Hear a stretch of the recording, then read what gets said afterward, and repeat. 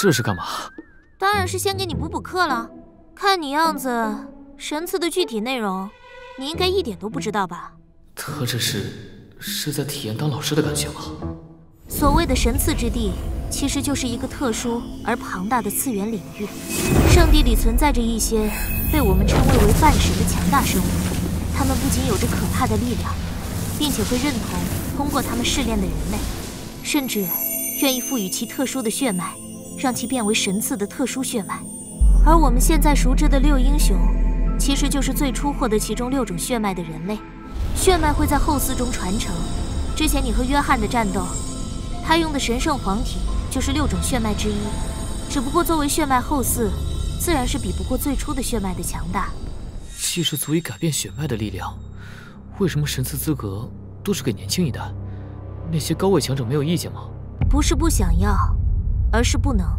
据说在半神领域被设定了规则禁制，只有传奇级或者以下的等级才能被允许进入神赐之地。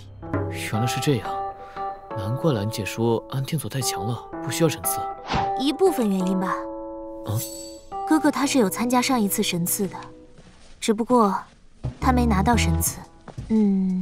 不，应该说是那次所有的人都没拿到神赐。老妈，我已经说服周文参加神赐了。那我就先挂了，老妈。静儿这孩子，阿生，小姐说小文答应替她前往神赐之地了，这次陪小文前往神赐就麻烦你了。文少爷就交给我吧，夫人。阿文，你简单收拾一下就好，其他我都会帮忙准备好的。好。老师，你也知道神赐？作为次元时代的学者，自然会比普通人知道的多一点点。本来是想给你们几个臭小子一人做一个的，既然你请假要出一趟远门，这个就先给你吧。这是什么？你就当护身符吧。喂，老周来了。你小子真不够意思啊，居然不告诉我你也去神赐地。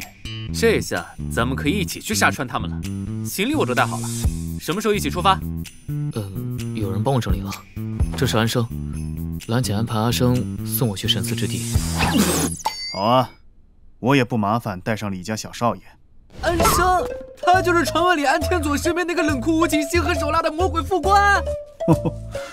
原来外面是这么看我的呀。不过李家小少爷放心，我尽量不会让你看到我这一面。放心，放心放到哪儿？你确定这不是在变相承认了你是魔鬼副官的事实吗？安家居然直接派督军的魔鬼副官来送你，这也太给你面子了。你还提这词儿啊？喂喂，我可是能听见的哦。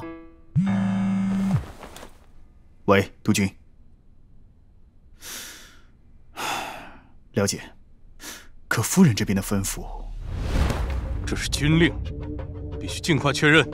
你们前往圣地，应该也会经过秦岭附近，要节省时间的话，可以带他一起。明白了，督军。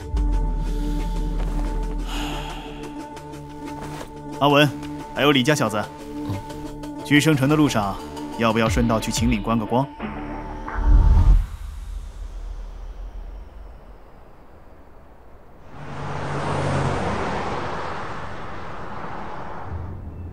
那可是没有任何势力管控的无主之地，生哥怎么会要去一趟那边啊？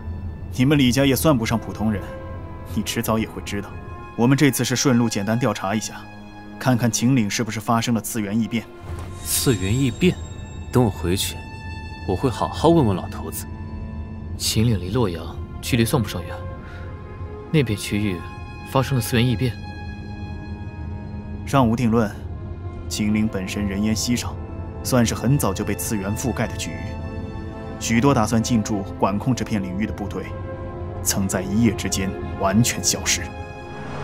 这区域一直以来相当稳定，从未扩张，但各地异变陆续发生。督军在统计各地异变情况，也不得不考虑这区域出现的怪事是不是次元异变导致的。车只能到这里了，我们不会逗留太久，简单收集附近区域次元波动数据就差不多了。